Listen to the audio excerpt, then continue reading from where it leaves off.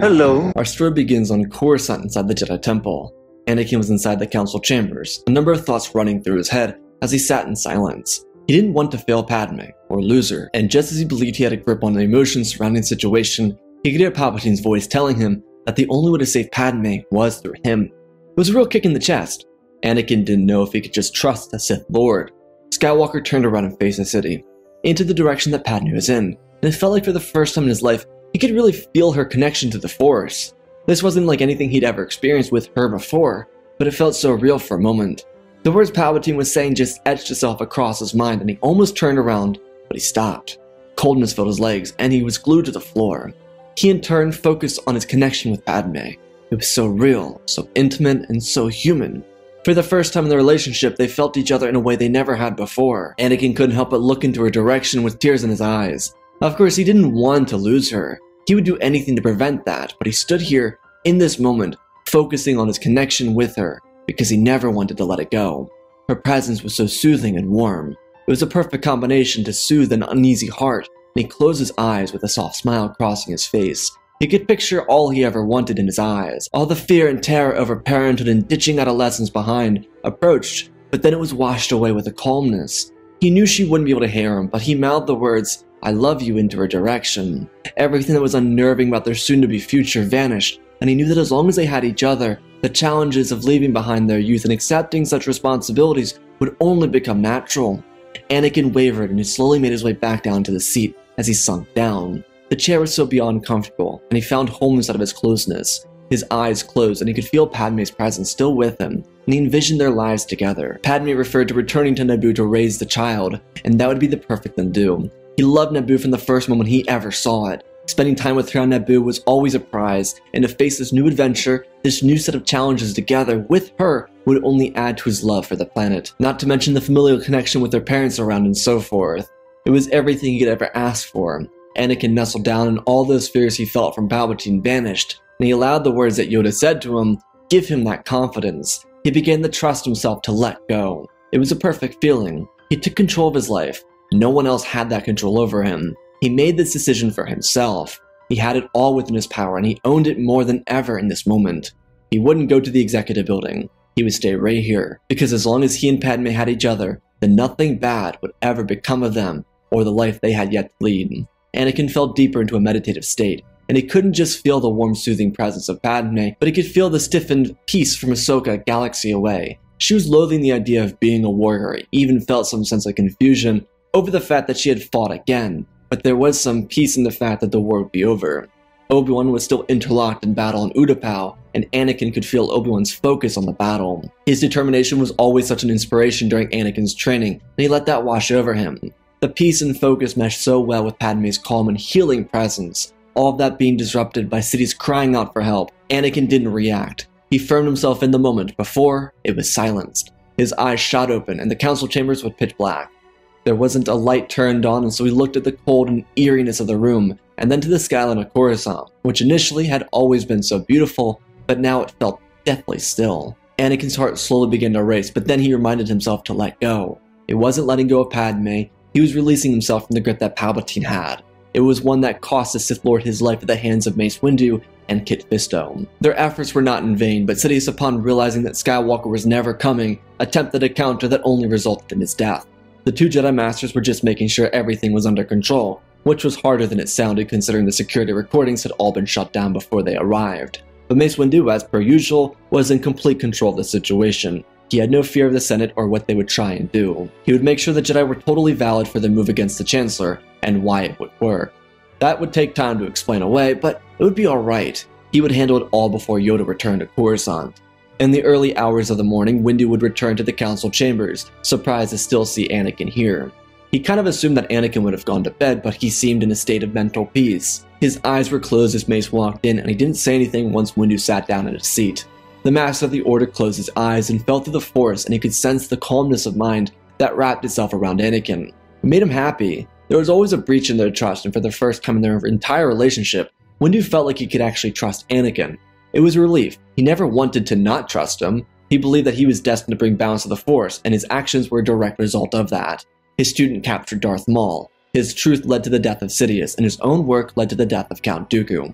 Anakin was entirely responsible for the downfall of darkness, and while the stench of the Clone Wars would still take time to remove itself from the galaxy, Anakin had done as Windu always believed he would do, which was bring balance to the Force. Mace got back up and Anakin opened his eyes. Windu saw it from the corner of his own eyes as he turned to Anakin. Mace told Anakin that he didn't mean to disrupt him. Anakin just smiled, and Mace told him that he would like to present him with something. Anakin looked at Mace with confusion, but it wasn't much, just a token of respect. Mace walked over and handed Anakin a small box. It was beautiful on the exterior, and then on the interior was a small stone with ancient writing on it that Anakin couldn't read.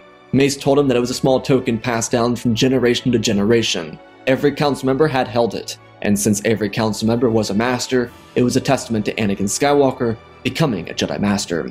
Anakin looked up and smiled with excitement in his eyes. Mace told Anakin that he had done well. He earned the trust of the collective council, and they were grateful for his contributions to the Jedi Order and of course the greater galaxy.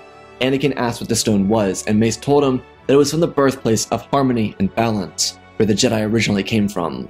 It had been all across the galaxy, Tython the Ahsoka, Alderaan, all the way to Coruscant, where it had been for centuries, and now belonged to him. The stone itself was carved with the words, "The Force shall always be with me."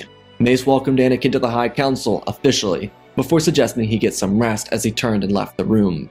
Anakin just looked back down at the small stone.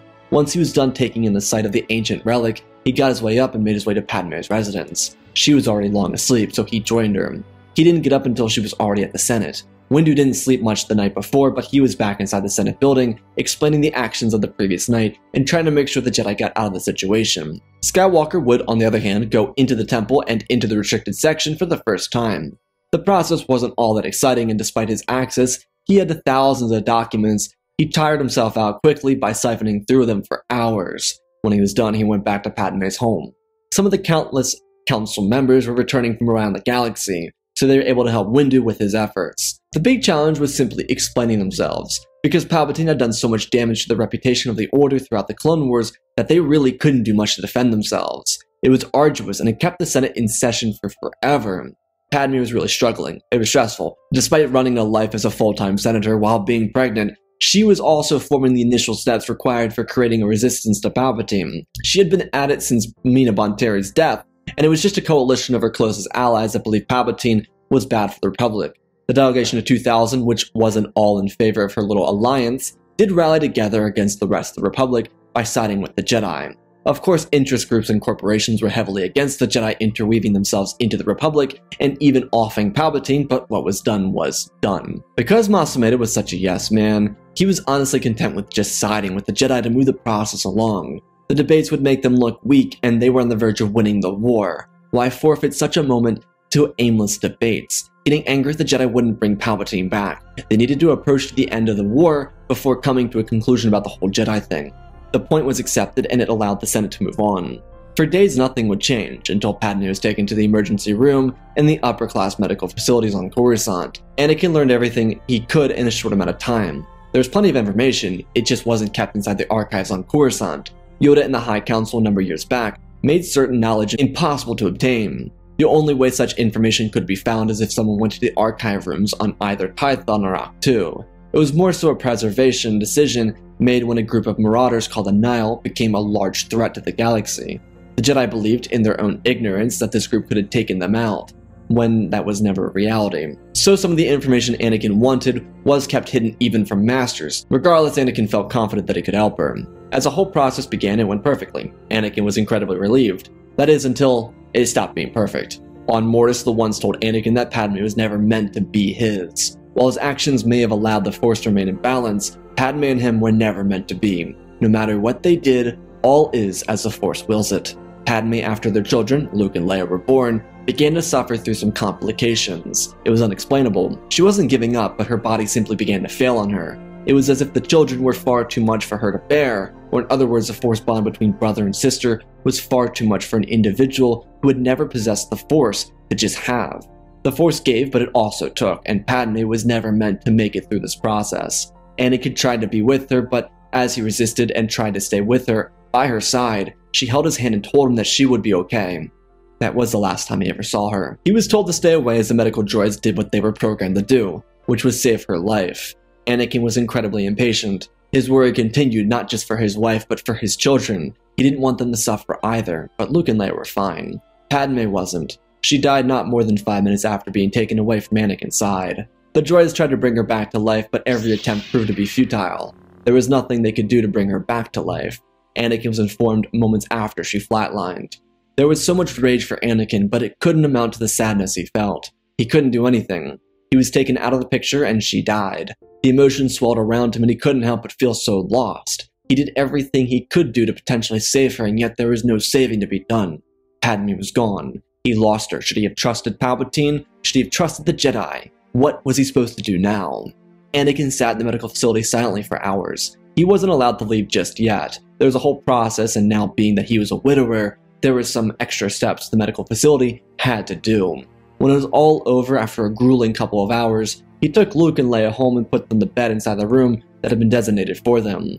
As they slept, he made his way into the living room and stood at loss. He just looked aimlessly around the apartment. It was so full of her life not more than a few hours ago. She was here and now she was not. He didn't know which way to direct his emotions. He could blame the Jedi, he could blame the Sith, he could blame himself, but all this blaming would only stagnate him. He wouldn't be able to grow or move beyond this loss if he continued to try and throw blame at anything. Death was a natural part of life and he had to accept that he couldn't control it. Anakin paced around the room, his heart in his stomach, his eyes swollen from shedding so many tears, and yet he was left with what he believed to be nothing.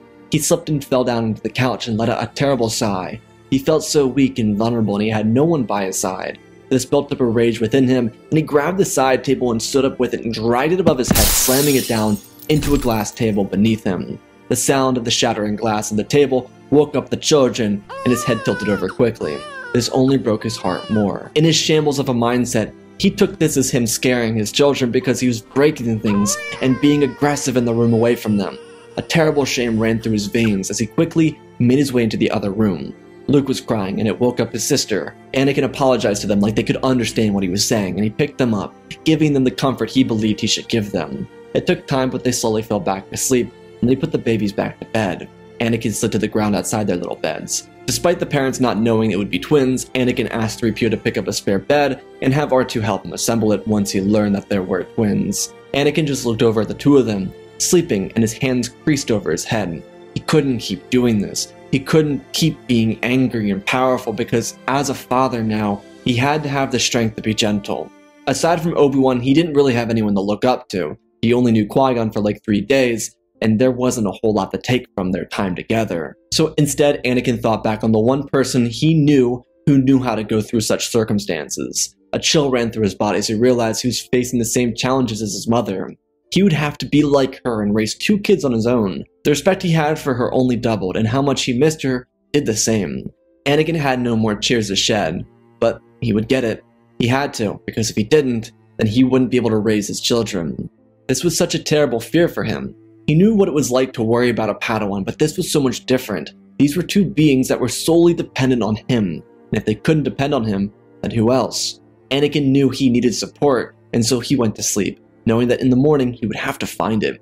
When the morning came around, he reached out to Ahsoka, who was already on Coruscant, having delivered Maul over to the Jedi. When she arrived, she could see how much of a wreck her former teacher was in. While Padme's death did make news, it wasn't really picked up by the tabloids and such, being that she died during one of the largest political scandals of all time. Was it really a scandal? Not really, but it was newsworthy, and the press ate up the coverage of the Jedi's hostile takeover of the Republic, which wasn't really happening. The few close friends to Padme knew about her death, but they were also unaware of the closeness between her and Skywalker.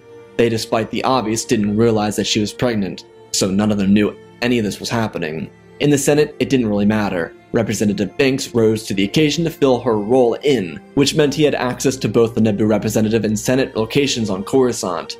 But before Ahsoka could come and see Anakin, Jar Jar told Skywalker that there'd be no issues. He could keep both residences so Anakin could stay where he was without risking anything. Jar Jar wanted to make sure he could take care of his friend.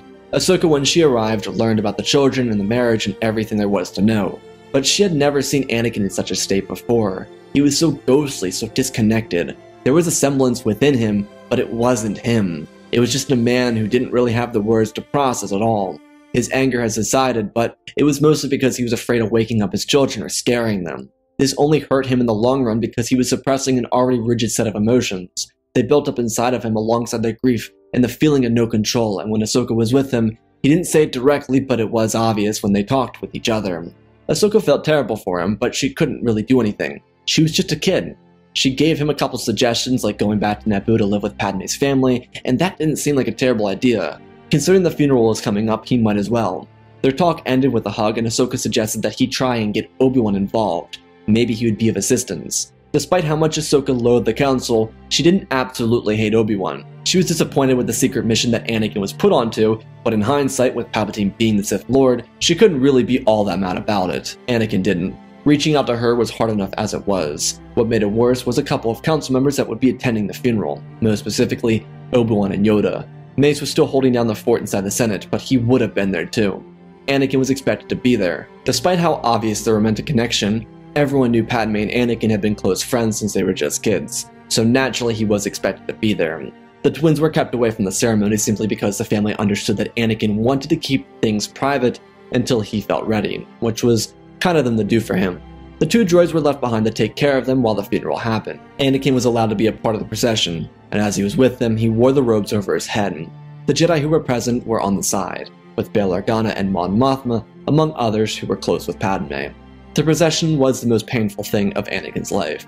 He just walked along with everyone until everyone was gone. Anakin was the last one by Padme's side. As he sat there in silence, surrounded by the beautifully picked mallee flowers and the Queen's heart flowers that were brought here just for Padme's funeral. As Anakin sat there, a slight rain began to fall, and he was covered in a warm embrace of a summer's downpour. He spoke to the casket as if she could still hear him. He knew she could. When he was in the council chambers, he knew she could always hear him. Even if it wasn't the most concrete or direct wording, she always knew. Anakin just told her that he wished he could save her, and how he knew that wishing was no longer an option. It was a mature understanding of what he had to be now. So before he sat in silence, he promised her that he would raise their children the right way. It was evening when the funeral was held. While the rain covered up the remainder of the sunset, a number of streetlights turned on and lit up the area around him. Obi-Wan and Ahsoka were standing in the open halls of an older building, talking with their robes over their head. Yoda had left, being that he was needed inside the Senate for another session with Chancellor Organa, who had been given the mantle for the meantime, just due to his massive popularity. Ahsoka told Obi-Wan that he should be the one to go over and talk to Anakin, and Obi-Wan agreed. The two of them had just come to the conclusion that Ahsoka would rejoin the Jedi Order. It wasn't an easy decision for her, but Obi-Wan gave her some insight into the inner workings of the High Council and some of their plans moving forward. She liked the direction and agreed to rejoin the Jedi as a Jedi Knight, which was still on the table despite her feelings about the whole thing on Mandalore. Obi-Wan came up behind Anakin and sat down in the rain. Anakin looked over and he didn't say anything, truthfully waiting for Obi-Wan to say something, but he didn't say a thing. He knew what it felt like, the hopelessness, the lack of control. It wasn't easy to let go, especially when something was so far out of one's control. But unlike Obi-Wan and his loss to Satine, he would be here for Anakin. But not a word needed to be said. Obi-Wan sat close enough to Anakin where he could reach over and put his hand on Anakin's shoulder, just to let him know it would be okay. Anakin was out of tears, but the rain slipped through his robes and made up for it. As small streaks of rain crawled down his face, Anakin's hands were holding each other, and the two of them sat in the pouring rain for hours. But they were with each other, and that was more than being alone, which is all that really mattered. At some point, Anakin realized that he could no longer sit here, and he got up. His robe still drenched as he leaned over and kissed the casket and told her that he'd always love her. Obi-Wan was waiting for Anakin as he turned around and the two of them started walking away. During the walk, they shared a few words, and Anakin expressed that he would likely not be returning to the temple for the time being. Obi-Wan kind of assumed. He knew there was a deeper connection between Padme and Anakin, and he had no intention of interrupting that. He told Anakin that he would inform the council that he took a bearish vow. It would give him all the time he needed, and he would not be bothered by the council or by anyone else, which meant that Anakin wouldn't learn about something that happened in the following days. Skywalker, on the other hand, was given permission to live with Padme's family, which they already adored him anyways. They were kind and compassionate and loving to him. They treated him like family since the first time they ever met him. It was really nice for Anakin, and he enjoyed it, but the hole in his heart was massive. When he wasn't the main person taking care of the twins, he was out, usually in the mornings, meditating. He would go on long hikes in the early hours of the morning when it wasn't light out, and he'd find a remote location on the planet to find his peace. He knew that there was nothing he could do, and his main fear, the one greater than anything, was failing his children. He couldn't be full of rage and expect his children to come out any different. He had to accept that not everything could be controlled, and what comes must be allowed to pass. These Jedi hikes and meditations were food for the soul. It wasn't him trying to avoid being a parent, it was him teaching himself how to be the best version of himself he could be, which was more challenging than he could have ever believed. But he did it. He called upon the Force and reached out for peace and harmony. He pushed himself to the limit, digging into the Force in a way he never had before. This was because Anakin never let himself go. He always held on with a tight grip. He didn't know how to let himself open up, not even to the Force. His entire life was hiding away from opening up and letting go. Now, he had to do it, and if it weren't for Luke and Leia, he wouldn't have. They filled his mind most of the time, regardless of the beautiful location he found himself home at. He was always thinking of the two beings he loved more than anything else in the galaxy.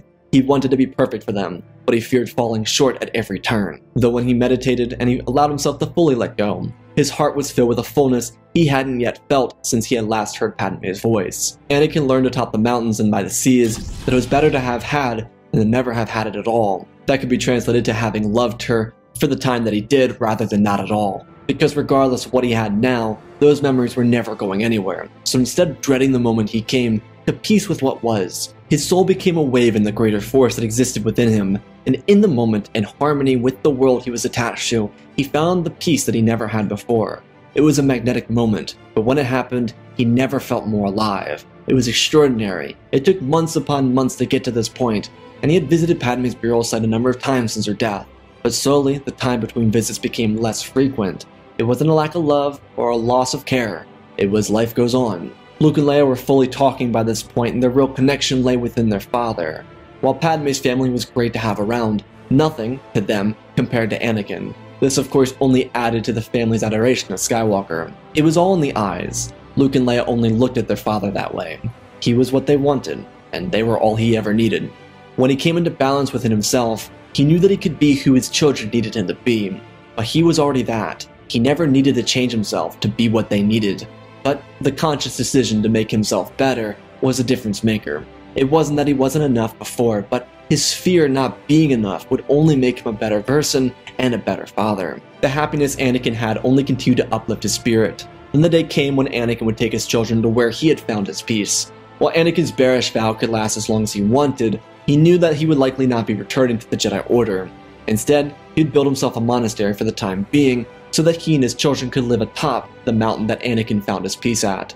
The name he called it was a bit cheesy, but it worked. He called the mountain Mount Amidala. Naboo had one rule: if no one had scaled a mountain before, then the person who did could name it, so he named it after his queen. Luke and Leia's first time to the top of the mountain as infants wouldn't be as memorable as one would think, but it was alright. The feelings they felt being so intertwined with the Force would stick with them for a lifetime. Both children were so susceptible to the Force, and being on top of the mountain with Dad allowed them to feel everything he felt when he came. His openness allowed his emotions, from the good to the bad, be felt by both children. This wasn't bad, nor would it eventually be bad. It allowed them to understand their father in a way no one else up until this point in his life had. Anakin spent a couple months mastering the Force in his own way, in which he constructed the monastery, and then he brought his children to the top of the mountain to join him. At this point, he'd be visited by Ahsoka, who was coming here not as a Jedi, but as a friend. She told him everything that had happened since he had been gone. Nothing too deep about the Jedi aside from that one incident that happened shortly after Padme's funeral. Barriss Offee had been broken out of prison by a disgruntled temple guard. Neither of them had been seen since. Baylan Skoll had been sent on a task force to capture them. The main consensus was, Anakin didn't need to worry about it. Ahsoka also told Anakin about Obi-Wan taking on a new student, and the fact that he'd been leaving messages behind for Anakin. Skywalker hadn't picked it up, and Obi-Wan knew he hadn't, and probably wouldn't for a while. But Ahsoka told him that whenever he felt like he was ready, there were a number of messages for him, not just from Obi-Wan, but a couple of others. 4 or 5 from Ahsoka, 2 of them from Plo Koon and Shaak Ti, 1 from Mace Windu, and another one from Yoda. These messages weren't anything negating his feelings about the bearish vow, rather they were just encouragement. But Ahsoka didn't want to spoil anything. She was happy to see how happy Anakin was, and also how big Luke and Leia were. They were still basically infants, but they could walk, which was troubling enough for Anakin, especially on a mountain, but they were well behaved. The two good friends talked for hours, and they sat atop the monastery when the sun fell behind the mountains. Luke and Leia were put to bed, and Anakin met Ahsoka at the top of the monastery. They talked about everything. Anakin learned about the 4th year of the Clone War, which was more or less just elongated skirmishes, and the ascension of Bail Organa from interim to full-time chancellor. As the two of them talked, rain started to fill the air, and the two of them started talking about Anakin's personal journey and how Ahsoka's time with the Jedi had gone. It was a perfect talk. It was really warm. Despite the cool air surrounding the monastery, the warmth of their talk and the lights surrounding them made their conversation all the more peaceful. They were the best of friends, and as close as they were to brother and sister, this was everything they needed. Ahsoka was unsure of her stance on being a Jedi. While there was change within the Order, she wasn't fully confident with her decision to do what she had done. But Anakin, just as he would have when they were Master and Apprentice, assured her of her choices and reminded her to stay the course. The conversation shifted and changed throughout the night, from laughing until their stomachs were in twists, to sharing theories about the universe, all the way to memories of their time as Master and Apprentice. It was perfect. In the morning, Anakin walked with Ahsoka to her shuttle, which was parked right outside the monastery, and watched as it flew into the air and vanished. Anakin walked into his room and grabbed his Jedi communicator, and walked out to the tip of the mountain, where he found his piece. He knelt down and listened to the recordings. He heard the first one all the way up to the most recent one from Obi-Wan. The first few were easy to make it through, but they started to become more difficult when they passed by. Obi-Wan dearly missed Anakin, but he didn't want to come out here because he knew how important the step in Anakin's life was to him. If he interrupted it, he could ruin it. Every day there were messages of encouragement followed with a little haiku Obi-Wan had written when he was most confused or lost in certain parts of his life. If he didn't read one of those little poems or haikus, he was telling a memory they both shared, or just ones he had with Qui-Gon, knowing how much Anakin loved those stories. There wasn't a single day that Obi-Wan missed. Strewn in with the messages were uplifting words from Shakti, Plo Koon, and Yoda. The message that Windu sent had Anakin in tears, as if the ones before didn't do that to him as well. It was Windu's pride in Skywalker, because Anakin did what many others would hide from doing. Anakin's strength of heart had always been an inspiration to many on the Council, and Anakin should never forget what made him him. Despite the struggles and disagreements, he always knew that Anakin had the strength and determination to bring balance to the Force. When Anakin was done with his listening, he went back to take care of his children. He would teach them everything he learned himself over the coming years. Luke and Leia would be raised into a loving home that Anakin had built himself. They would come to learn stories about their mother and even get to visit their family down below the mountain. Luke and Leia had such a grasp on the Force, and it was a lot of it in part to the care that Anakin took in giving them the knowledge of it. By the time the twins were 10 years old, they were incredible with the Force. Their knowledge was only a fraction of what their father had yet taught them. Over the years, they had developed a keen understanding, and they practiced heavily with each other. While by this point the Jedi were unaware of this breach to their code, Anakin was given permission to go to Ilum alone. Of course, by alone, it meant bringing Luke and Leia to get their Kyber crystals. Anakin had also taken them to Andrillion, Lator, Jedha, and Lothal. Luke and Leia were very smart because of their father, and they followed in his footsteps religiously. As they descended the mountain to meet with Padme's family for a picnic, something seemed off. Anakin wasn't too worried about it, but once they arrived at the villa, he was slightly concerned. He told Luke and Leia to go to their treehouse and hide, and keep an eye out. They had their weapons in case they needed them. The brother-sister duo was quick to react as they ascended their treehouse, and they hid. They could see two hooded individuals inside the courtyard standing next to the family. They almost acted, but Anakin walked out, and he told the two hooded individuals that they didn't need to do this. It was Grand Inquisitor and Barriss. They tried expressing that he destroyed their lives. Grand Inquisitor was meant to lead the new empire, and Barriss was thrown into prison for doing the right thing. They spent 10 years searching for him. If it wasn't for this little Padawan, then they would have had Maul by their side too. Anakin just looked at them and asked if they were done. Barriss ignited her lightsabers, and so did the Grand Inquisitor, both of them ready to strike. Anakin lifted his hand ever so gently and he shook his head. The two of them were stuck in place as they tried to strike down the family. Anakin stepped forward and told them to give up now. Barriss's face tensed up as she tried to swing forward more, but she was caught up again, thrown backwards along with the Grand Inquisitor. Anakin told the family to run as he ignited his pure lightsaber. They looked at him as the family ran past. Barriss launched off the ground, ready to exact a decade-long revenge, but Anakin swiftly spun away from her, only acting in defensive moves. His offensive form, the one that made him such a monster in the Clone Wars, was no longer his primary form. Grand Inquisitor leapt up, but he was also no match. It wasn't even fair. Anakin moved around them like a blur. In the treehouse, Luke and Leia playfully shoved each other, watching in pure awe as their father worked like a true master of the Force and the blade. He was remarkable with the skill. The two attackers were slain within a number of seconds. They couldn't compete, let alone compare. They were extinguished, and Anakin turned around to use the Force to close the blinds on Luke and Leia's treehouse. Once everything was cleaned up, the picnic resumed.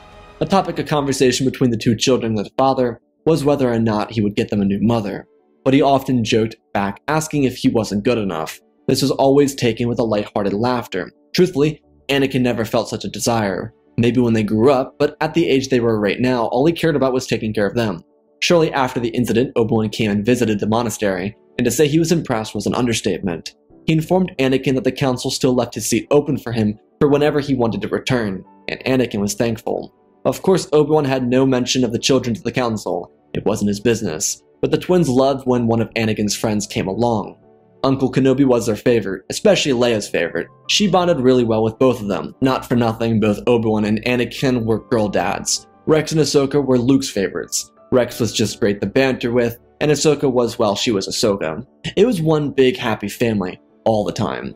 Anakin did make sure his children were able to have schooling, and once they were about 12 years old, they were allowed to go to a private school near the villa. It was something that Padme's family had been going to for years. Luke and Leia were familiar with the other kids, and they were known as a family from the mountain.